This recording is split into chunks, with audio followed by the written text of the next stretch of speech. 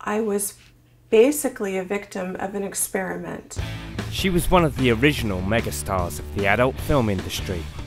At the height of her fame, Elizabeth Starr underwent a dangerous operation to increase her breasts to an O-sized cup. So that is 47 inches.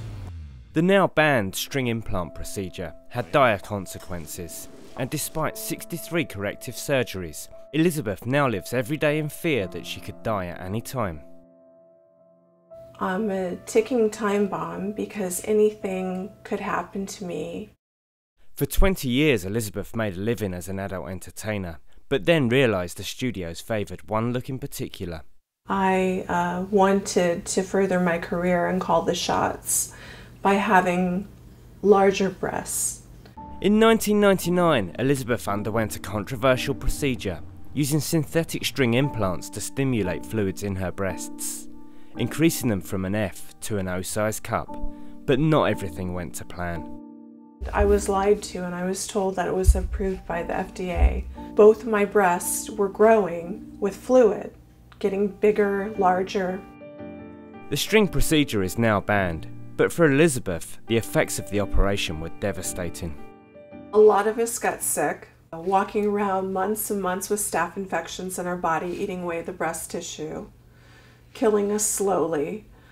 With one string implant deeply embedded in her left breast and a saline implant in her right, she lives everyday fearing the next infection could be fatal.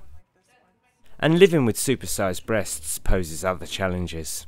Sometimes I bump into walls because my boobs reach the walls or the corners before I do. I can't buy a bra off the rack.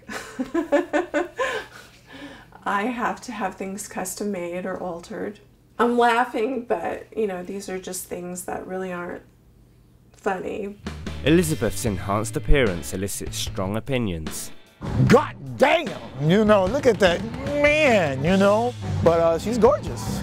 She's very gorgeous. Nah, I've never seen boobs that size anywhere. It's probably definitely the biggest set of boobs I've ever seen. It's abnormal to me. It's weird. 15 years after the controversial surgery, Elizabeth still requires regular examinations. Dr. Alex Sinclair has been looking after her for the last 8 years. Elizabeth, please put your head back, recline. Over the years, I've seen cases of polypropylene string implants. I've never seen a case like this. Elizabeth's future is uncertain. I presented Elizabeth's case at the local medical society, and pretty much the unanimous sentiment was that she needed a double mastectomy. Faced with such a drastic ultimatum, Elizabeth has a tough decision to make. It's hard when you have been a victim of something.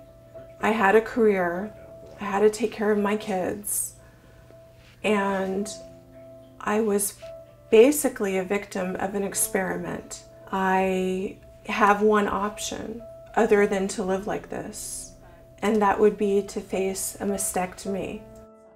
I honestly don't think that I could face getting a mastectomy and being reconstructed. Although choosing to live in fear over more risky surgery, Elizabeth hopes her story will act as a warning to others looking to extreme surgery. If you're going to try to attempt to become as busty as I am, you are at an extreme risk, and you have to know what you're dealing with because it will change your life forever.